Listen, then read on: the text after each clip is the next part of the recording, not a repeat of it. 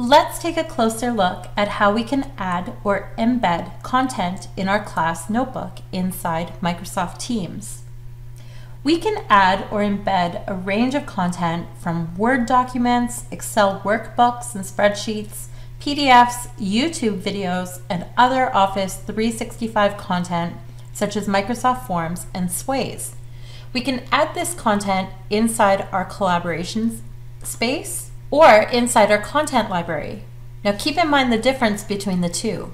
Our collaboration space is open to all students collaborating. So any sections that we create or any pages we create inside the collaboration space, students can add, delete, edit any of the content that's put in there.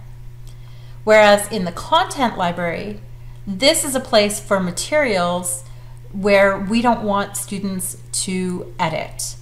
Only the teacher can put materials inside the content library, and students can only read or make copies of content from the content library into their own notebooks, but they can't edit or delete the content that you put in here. So let's go ahead and add some content. So I'm going to start in my first section on my first page. So this is Unit 1, the Dark Ages. So I'm going to add a PDF copy of notes for my students. So I'm simply going to give my page a title, and I'm going to click underneath in the workspace or on the page, and I could attach the file, and then the students would only see a little file icon for the notes, or I can actually click File Printout, and I'll show you what that does. Notice for a file printout you have to select a Word or PDF document. So I'll go ahead and choose my file, and I want this particular file right here. So I select it and click Open, and then go ahead and click Insert. We'll give it a minute to load. Notice that it does put the file icon here at the top, but underneath it gives me a printout of that PDF.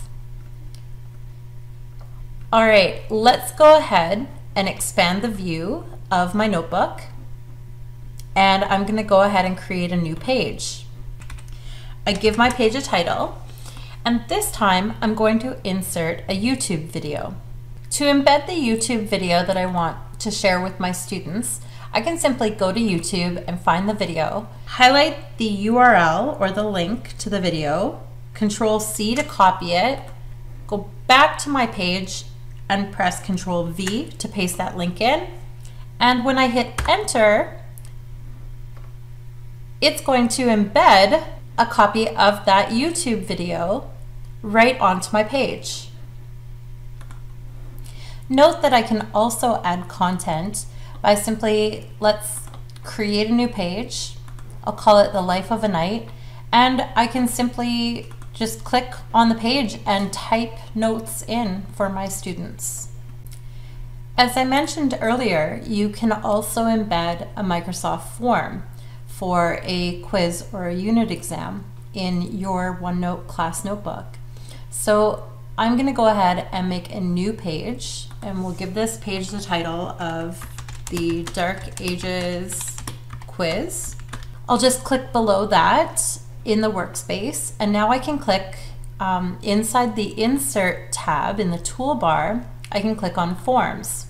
This will open a window to the far right, and notice that I can create a brand new form or a new quiz, or I can select a quiz that I've previously created in Microsoft Forms. So in this case, I'm going to go ahead and insert this Dark Ages quiz that I've previously created.